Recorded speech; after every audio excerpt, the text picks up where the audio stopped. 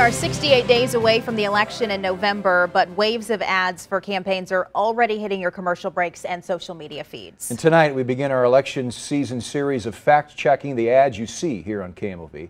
Tonight we start with one of the top races in the country, the race for Congressional District 2 in Missouri, as Democratic challenger Jill Schupp takes on incumbent Republican Ann Wagner. Corey Stark digs into the claims Ann Wagner is making against Schupp. Jill Schupp spent her career siding with dangerous criminals. When a serial sex offender got away with raping a child, a bipartisan constitutional amendment was introduced to bring child sex offenders to justice. Missouri voters overwhelmingly passed the amendment, but Jill Schupp turned her back on victims and voted no. It's true that voters passed the amendment, but there's more.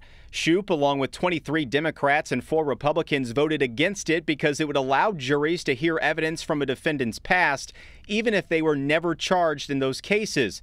The ACLU also opposed the amendment, stating it presumes suspects were guilty instead of innocent. So is that claim true? Not exactly. Before that, Schupp supported legislation that would have given hundreds of sex offenders a clean slate. Schupp did vote for that bill, but so did every other member of the Missouri House, Democrat and Republican.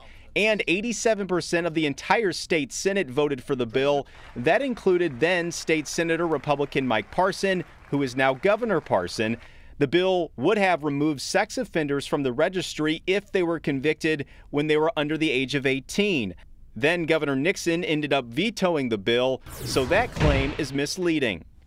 As for that website, softoncrimeshoop.com, it shows it's paid for by Ann Wagner for Congress.